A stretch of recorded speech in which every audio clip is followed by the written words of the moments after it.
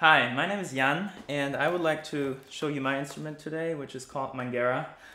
It's essentially, the idea was that it's an embodied instrument. So what you can do is you use your mouth. You can change the cavity in your mouth to change the sound that comes through this tube.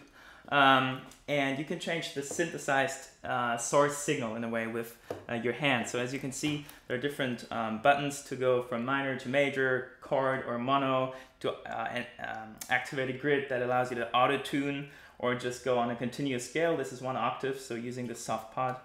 And then you can really get creative with your mouth as a filter once you're done configuring this part.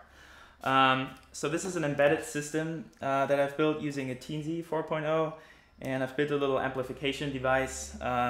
So this is a battery pack that you can switch on and off, so it really doesn't need a cable. So I'm gonna do a quick performance with this.